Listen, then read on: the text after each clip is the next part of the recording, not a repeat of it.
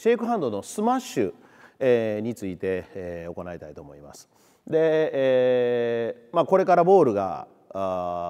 セルロイドからプラスチックのボールに変わっていきます。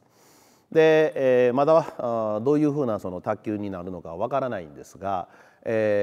ラスチックボールの特徴として非常に球離れが速い。今までのセルロイドで40ミリになると強くインパクトしに行くとボールがへこんで、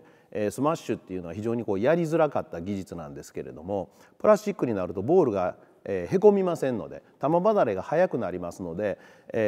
このスマッシュっていう技術が、やりやすくなってくるんではないかというふうに考えます。基本同じようにラケットの縦面で、ボールを捉えるということは同じです。そうでないと、特に強いボールを相手に打たれた強いボールを打ちに行くわけですから、こういうラケットの開いた、横面の状況で当たってしまいますとラケットが折れてしまい手首が折れてしまいますので、相手のボールの威力に負けます。ですので、先ほどの位置で、相手のボールに負けない位置で捉えるんですが、ここから、今までの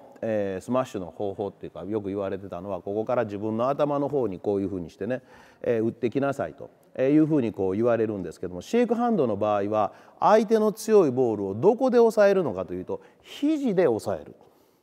肘で、抑えて、スマッシュを打つというのが、ポイントになるかと思います。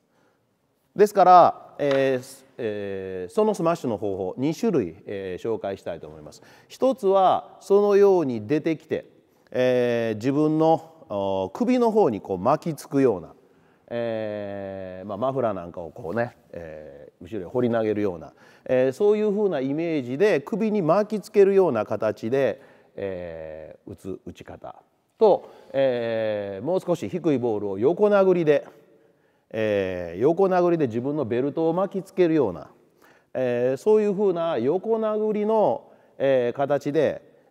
特に強い球なんかを引っ叩きに行く時に、フォアへ飛び込んで引っ叩きに行く時なんかに、やるやり方、これも同じように肘で押さえるわけですけれども、そのやり方2種類を紹介したいと思います。